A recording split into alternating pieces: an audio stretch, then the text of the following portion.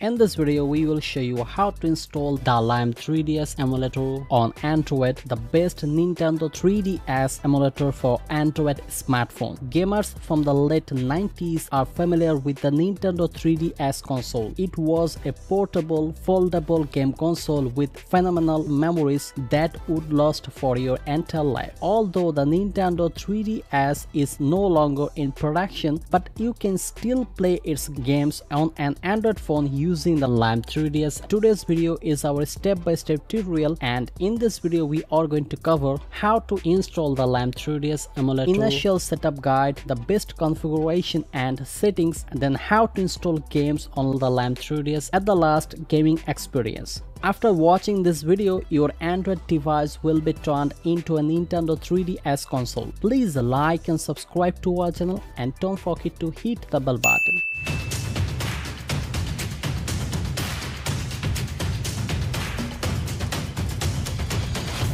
What's up guys, this is Pro Warriors. First, let me introduce Lime, an emulator for Android that enables you to run and play your favorite hybrid console games like Nintendo 3DS on your smartphone. Lime3Ds provides a completely free service so that you can enjoy your favorite Nintendo 3DS games without the need for a high-end device. The first thing we are going to do is download and install Lime3Ds on our Android phone. Unfortunately, it's not available on the Google Play Store. You can download this application from the GitHub page. I will drop the link in the description. On the GitHub page of Lime3Ds, we can see a warning. The current alpha version is pre-released, so it could contain some issues, and very soon the stable version will be released. Then just download the following app. It's a small application. It will download within a few seconds. Once you have downloaded the APK, we will install the application. After installation done, let's go ahead,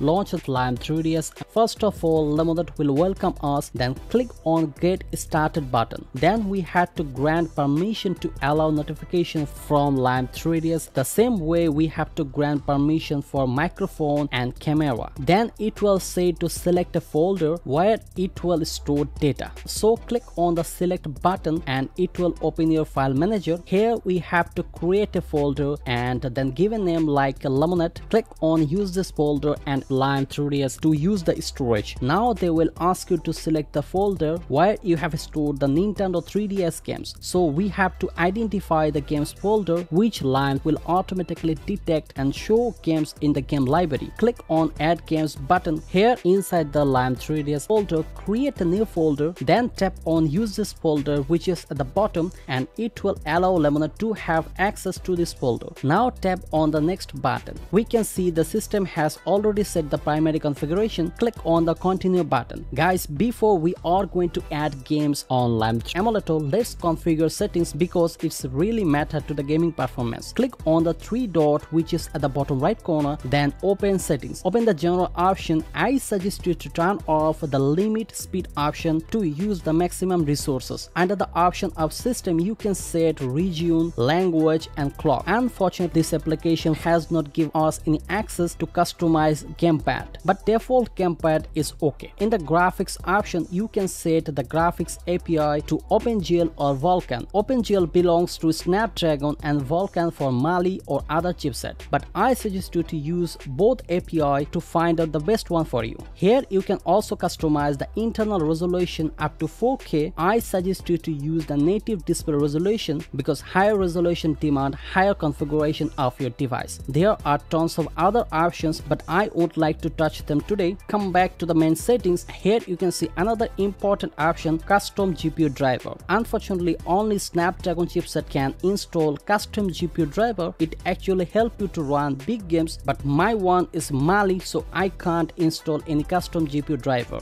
Now let's install games on Lemonade emulator. You can see I have already downloaded Nintendo 3DS games. Wait a minute, now you might be wondering why I get these games and which games we should download. Guys, it's very simple. Select a game, then open the Chrome browser, then write 3DS ROM. 3DS is the game format. I think now you can easily download games. There are several sources for that. I'm not going to give you any direct link here because it will be against the YouTube community guidelines. Please join join our Discord server for more information. After downloading the file, make sure you have unzipped the file and move the game file to the games folder. So guys, let's launch a game and see how Lime3Ds run Nintendo 3DS games on Android phone. Just to tap on the game you would like to play, immediately it will start running. If you want to rotate the screen, at the sidebar you got option for rotate screen. If you want to save game history, you can use the save state option. Another option of overlay, you can add it and resize control keys and show FPS. You can also swap screen, cheats and many more options there. The gaming experience is so good that you will stop playing on your Nintendo Switch even you have it. Please like and subscribe to our channel and join our Discord server for any type of help. See you in the next video. Take care.